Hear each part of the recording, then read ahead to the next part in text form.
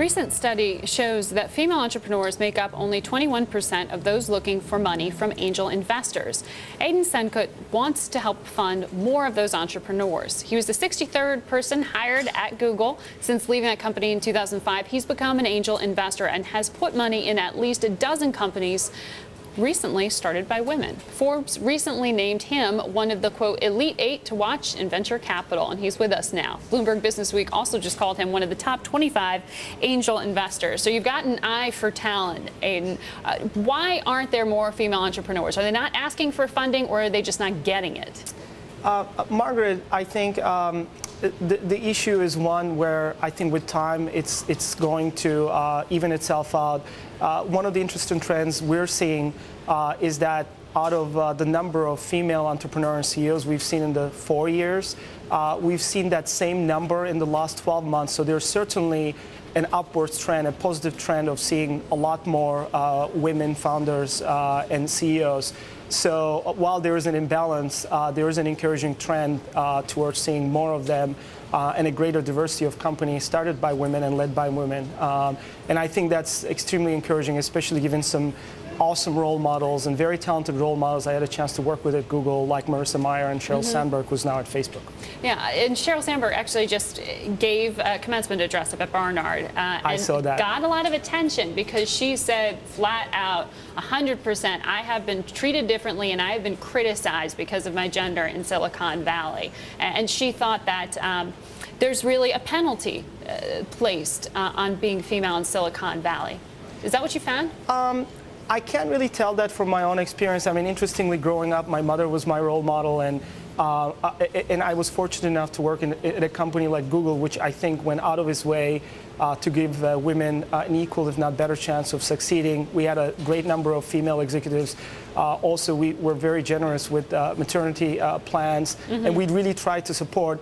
I don't necessarily see a negative bias, but I certainly see an imbalance in the numbers, especially in the VC community. We have a very small team of 4 people, for instance, but it's 50-50. So I think you will see a more positive trend moving forward of both an increase in the number of female entrepreneurs and CEOs, as well as hopefully also in the venture community to kind of try to move beyond and get more diversity.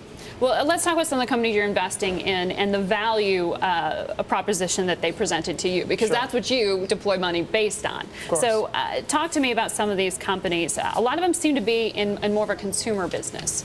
Yes, and that's partly also because our focus is in consumer internet and mobile companies. Our experience and our observation is that women CEOs and entrepreneurs tend to have a very an impeccable talent on personalization and the curation aspect of the web. We're seeing definitely a strong trend towards that with increased competition and increased number of companies. Curation and personalization becomes an important element. Like food spotting? That's one of the Food spotting is a really great example. So it's a very interesting mobile company with hundreds of thousands of users, and it essentially allows you to discover great food that is close to you. It's a mobile app. It's very successful and present in both Silicon Valley and New York with 2 female founders and Alexa Andreevsky, who's the CEO. What's Wild Needle?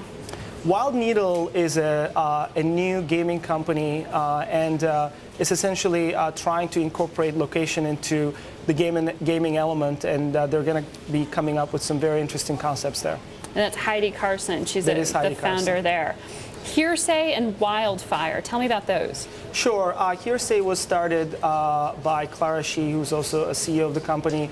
Clara comes from the Salesforce background, and the idea there is to kind of bring the next element to CRM and pay more attention to platforms like Facebook and how that can play into the customer relationship management aspect for enterprise companies.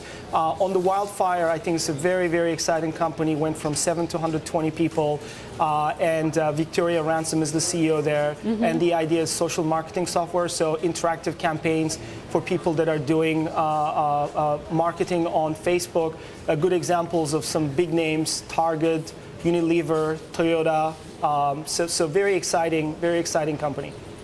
And when you put money into these companies or some of the others that you've funded up to this point, to what degree are you already contemplating an exit and looking at that time horizon, given the number of IPOs that we know are coming and have seen? LinkedIn, Zynga's on its way. What are you seeing in terms of planned exits? So we've definitely been very fortunate. We had over 19 exits to date, and all of them have been acquisitions. And certainly we are very encouraged by the IPO trend, because quite a few of our companies have been bought by Twitter, by companies like Google, Twitter, Groupon, which are on the IPO trend or might consider an IPO in the future. So we're very encouraged by that. When we are investing in companies, we don't necessarily think immediately of the exit potential, but we're basically thinking of what fundamental and critical value the companies bring to the table. And if that's exciting to us, it's in our focus area and it's something we can help with. And we've been very fortunate to see a great diversity of companies, and especially when it comes to women founders, areas like e-commerce, social media, and education seem to be hot area. And good for us, it's also areas that we're very interested in investing. All right, Aydin, well, thanks for highlighting these companies to us, and we'll post them on our show Facebook page as well, so you can take a look at some of the names that Aydin just threw out at you. Thanks for your time. Really appreciate it. Great to be here.